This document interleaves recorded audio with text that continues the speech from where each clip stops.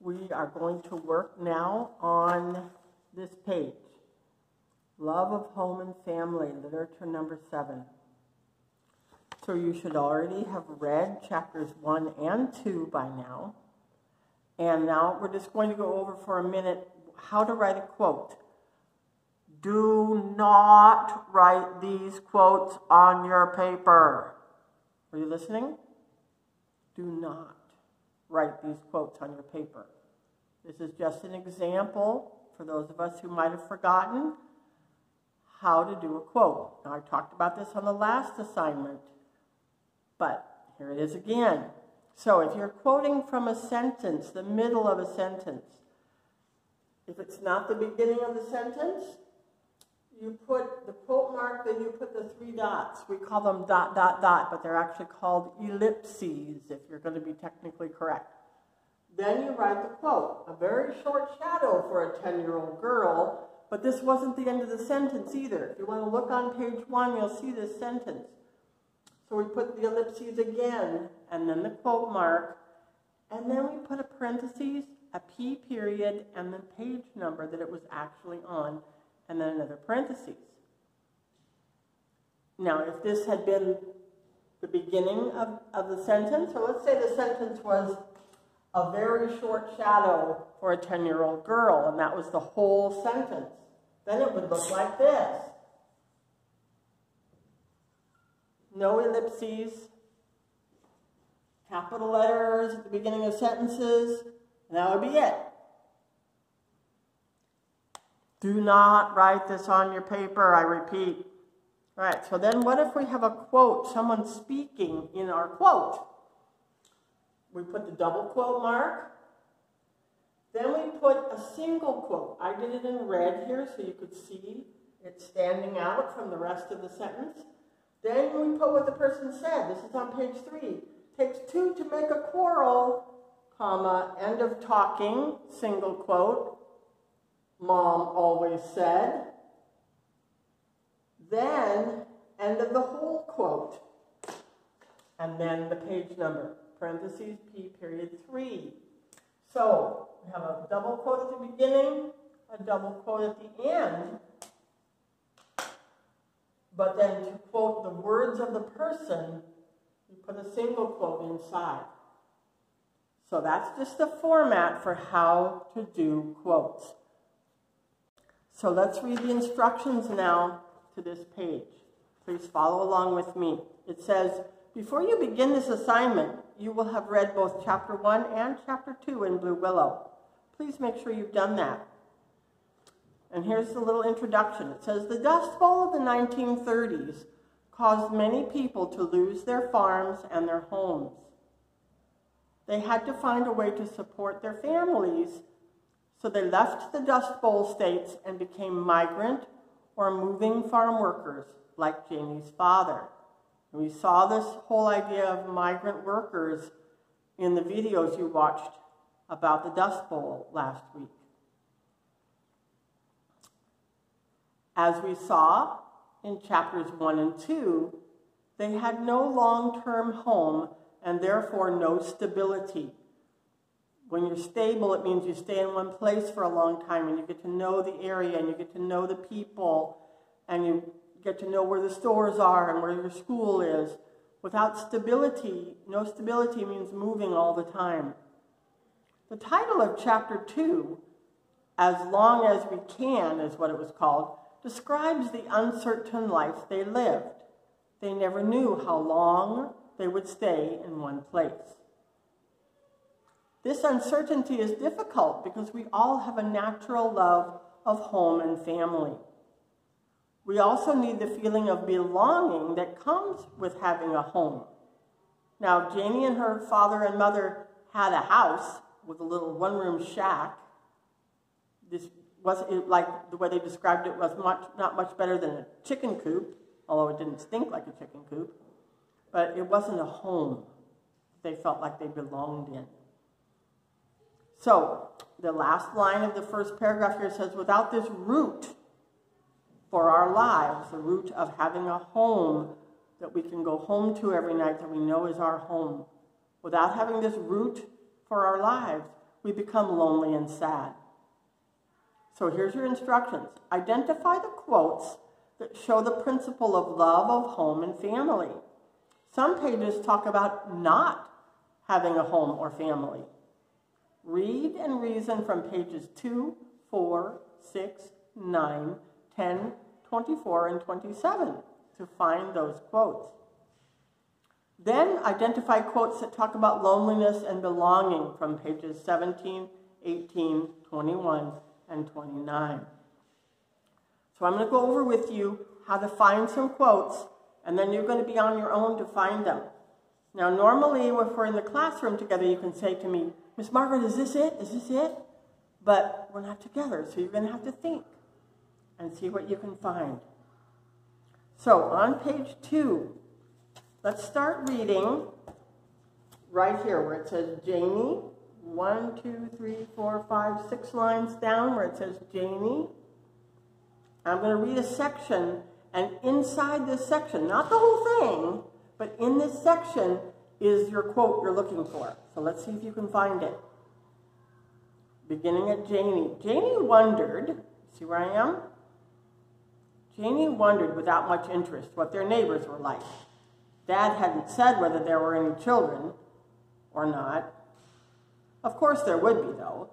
Every family had children. Every family except the Larkins, that is. Sometimes, as now, Janie regretted her lack of brothers and sisters. Big families always seemed to have a better time of it than she did. Okay, do you see? There's one little sentence in there that kind of gives you the feeling of the whole idea. The whole idea is Janie wishes she had brothers and sisters so she would have a big family like everybody else. If she has a family, she has her mom and dad, but she wishes they were a family with kids. So your quote could just be right there. Sometimes, as now, Janie regretted her lack of brothers and sisters. So that's a whole sentence. You start with a capital letter, write the whole sentence out to the end, put quotes at the beginning, put quotes at the end, parentheses, P, period, page number, and close parentheses. Page 2 it is on. All right, pause the video if you want to write that. Let's go on to page 4. On page 4, I'm going to start reading right here. Ready, set, go. I saw you when you got here this morning, said Lupe. I would have come over right away, but my mother said to wait. How long are you going to stay? Janie was used to this question. She had answered it many times in the last 5 years, and always she gave the same answer as she gave now. As long as we can, said Janie. So in there, what do you find that shows Janie sort of sad over not staying in one place and not having a home, a permanent home? So I would say, we're going to write this one out together. I'm going to show you how sometimes you can take the middle out of a quote. You can have some words, dot, dot, dot, and then some more words to the end and take out the part that's important but not the big deal important part. So starting, where I read, I saw you when you got here this morning, said Lupe. I would have come right over, but my mother said to wait. How long are you going to stay? There's the question. So let's start our quote with that. So we're going to do a double quote, and then a single quote, and then Lupe is going to say, how long, and you can write this along with me if you want, how long are you going to stay? Question mark. And then the little quote, the single quote, because it's going around the words that Lupe is saying. Janie was used to this question. She had answered it many times in the last 5 years. So Janie and her father and mother have been traveling around and not having a permanent home for 5 years. That's half her life because she's only 10. She barely remembers not living like this. How much can you remember when you were 4 or 3? Probably not very much. So I think that's important, that this has been 5 years. So let's put, the short version is you could just put this and then you could put Janie's answer, as long as we can. But I think the fact that it's been 5 years is very important to the story. So, let's continue. Janie was used to this question.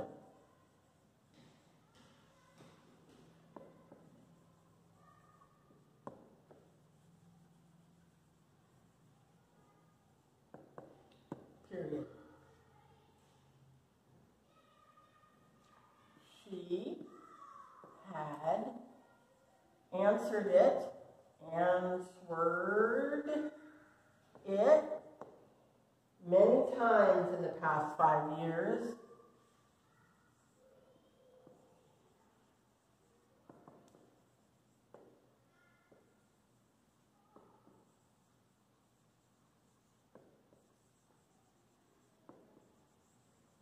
So now, to make this quote short, a little shorter, it's kind of long, we could take out, and she always gave the same answer as she now gave to Lupe.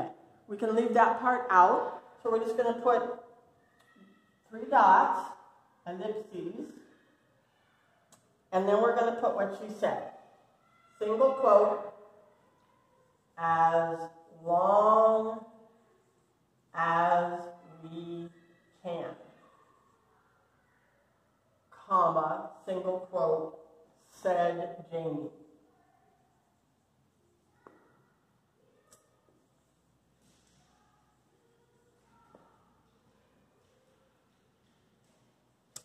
So that would be your whole quote. So we shortened it up a little bit.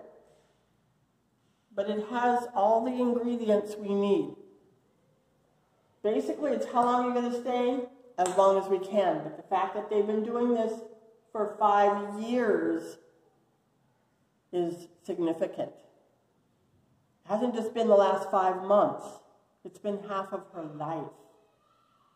So that would be your quote. So if you did your quote for page 2, then you can write, then you could write this one. This is your next one. And with page number, parentheses, P, period, 4.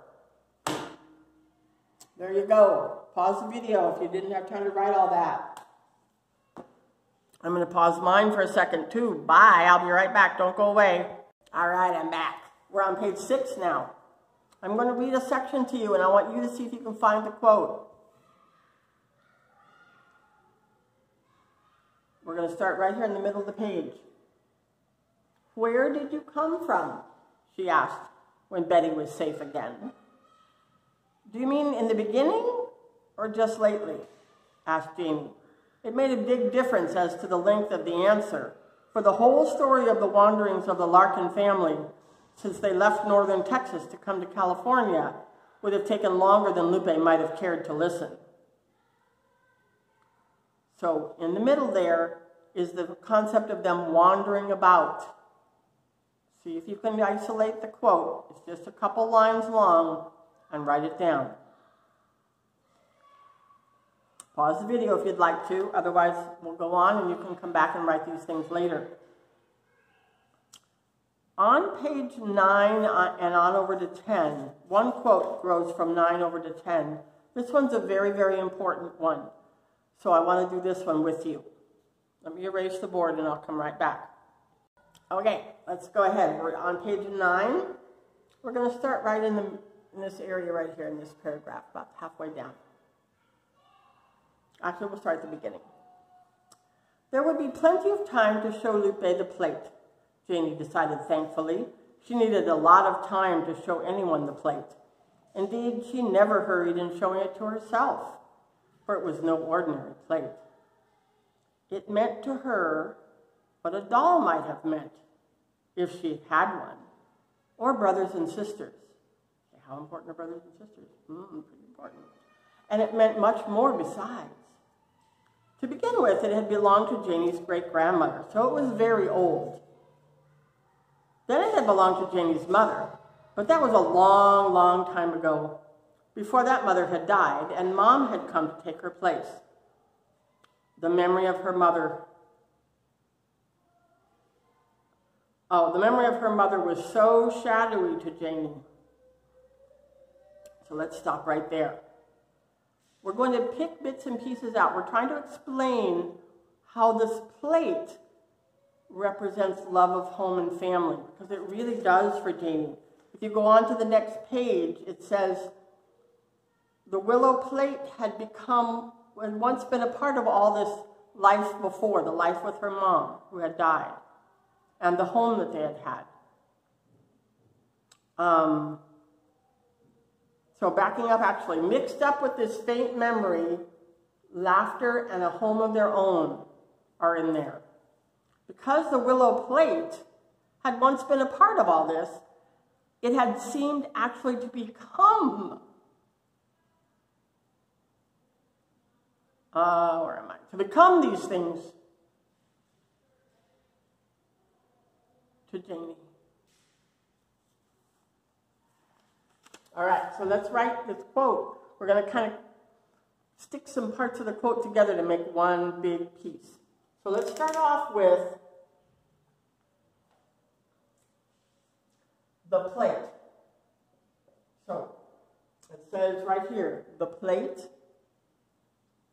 So we're in the middle of a sentence. So the plate. And then we're going to skip a little bit. So we're going to put some more ellipses. The plate meant to her, right down here, meant to her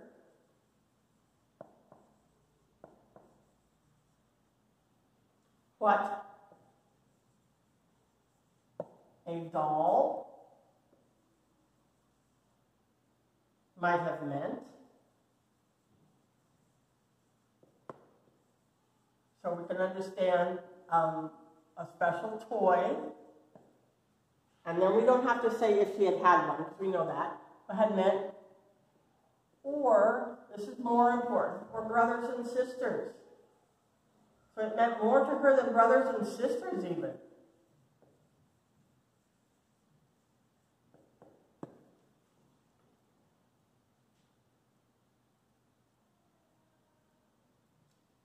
Continuing, we're going to skip a little bit. We're going to put our ellipses again. You could be able to put it had belonged.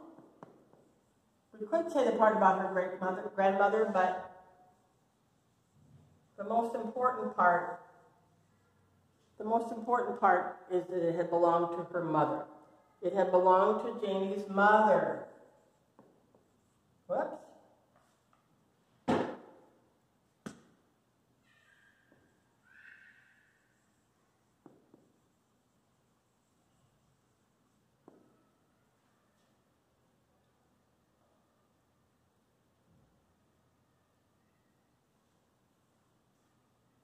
And then we want to put, well, we're going to string it together again, Janie's mother before she had died.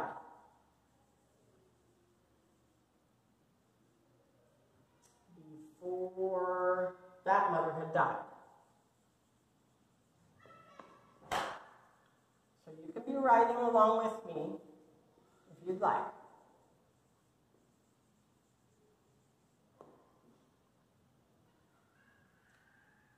So we're talking about a love of family. So this plate represents a memory of her mother and therefore represents family to her. So you can see how we've taken out the most important bits and put them together. So we're going to put page 9 right there. So pause the video if you need to. I'm going to move my camera over, and we'll start with the rest of this quote. So here's another quote that's related to that one over on the next page. So we're going to go over to page 10, starting near the top. It says, mixed up with this faint memory were Mother Goose rhymes and gay laughter and a home of their own. So we're going to kind of trim out the mother goose and things like that. But let's put that. Mixed up with this faint memory, meaning the memory of her mother. So mixed, sorry, I'm printing. Mixed up with this faint memory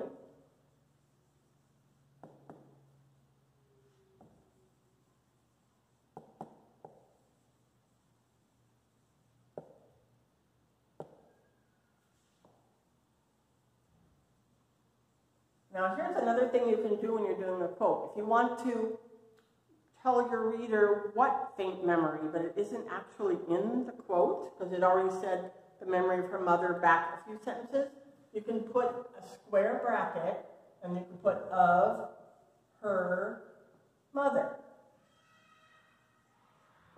And then a square bracket. So mixed up with this faint memory of her mother were ...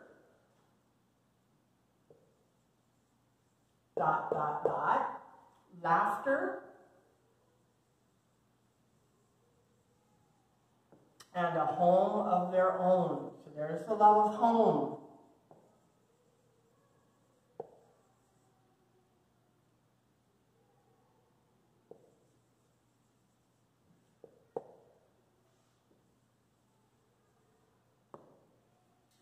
So there's the love of home. Mixed up with this faint memory of her mother were laughter and a home of their own. She can barely remember when they had their own home, before the Dust Bowl made them lose the farm and have to go on the move to look for work.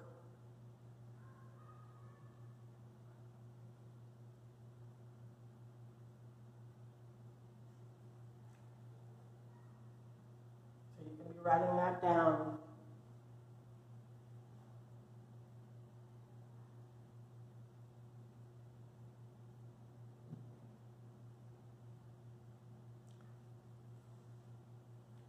Then you're going to go on the willow plate, because we know the willow plate is important to the story, or they wouldn't have named the book Blue Willow with a picture of the plate on the front. The willow plate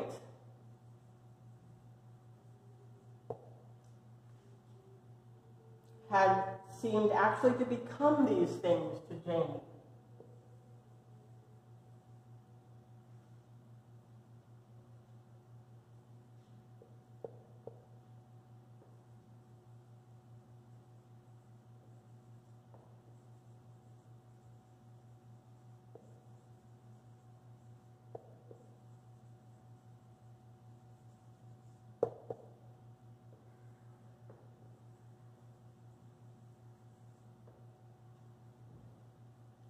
And that's the end of our quote. So this is page 10.